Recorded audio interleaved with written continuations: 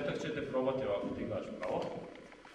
Kada dodirnem partnera sa strane, ti ovako pusti ruku u polja.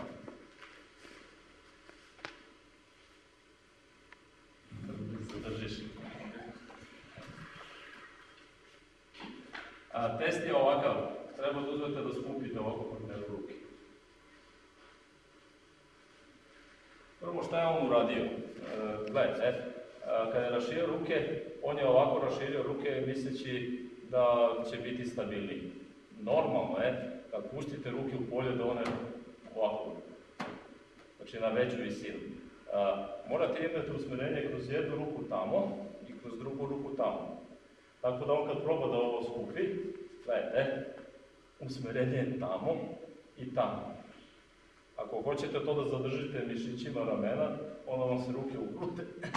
Naravno, pošto on u jačoj poziciji, on će da vam to skupi. Znači, kad uradite ovo, usmjerenje tamo i usmjerenje tamo, tako partner kad krene da skuplja, pogledajte šta se dešava. Ovo krene na dole i ono stane. I sad on to savija, sad i to sve stoji tamo. Probajte prvo ovo.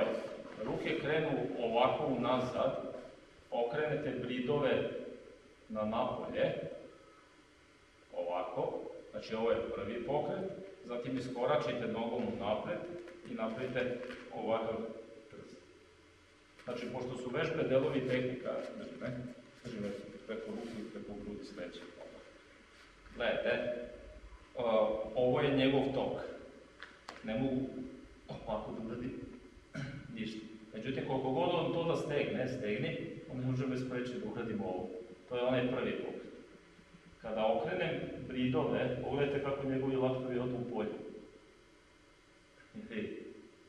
Pusti sad. Znači, to je taj prvi deo koji treba da uradite i onaj drugi deo je već deo tehnike, nije bitno. Znači, treba da uradite ovo, iskorak i ovo. Ajde, gledajte, mene dođe ovdje potrebno. Ajde, idemo. Vić, i vidi ovdje. Vić, i znači korak i okret sli. Vić, i sam, ši, vić, stop. Vidite, on bi u ovoj poziciji morao da bude ovako sa ramenom, ruke bi morale da stoje ovako. E sad, probat ćete u ovoj poziciji sljedeći test. Znači, pošto on mora da ima usmjerenje kroz ovu ruku tamo, a kroz ovu ruku tamo probat ćete isti test malo pre ovako, da ovo stavijete, ovo je sad dobro.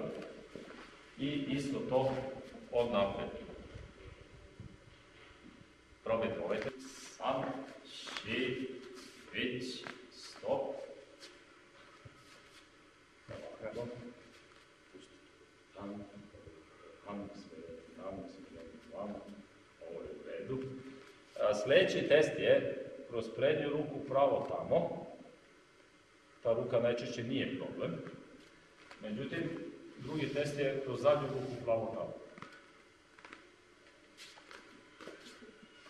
E sad, šta je problem? Problem je kad stanete u ovu poziciju, tada vam najčešće ovo rame, ovo rame ode ovako gore. Kad ovo rame ode gore, cela strana tela je slaba. Bez obzira da li ukrutite ruku, što ne smete da mene. Ako ukrutite ruku, vi donekle možete da držite, ali onda izbacuje celo vaše telo. Znači, oba ramena moraju da budu dole, jer niko normalno ne stoji ovako. Zašto? Zato što će pre ili kasnije mišići da popuste od ramenog pojasa od umora i vratit ćete se na prirodno stanje, to je normalno. Znači, kada uradite ovaj pokret, pogledajte, i stanete, ovo rame dole i ovo rame dole. Tako da on kad testira, gledajte, rame je dole.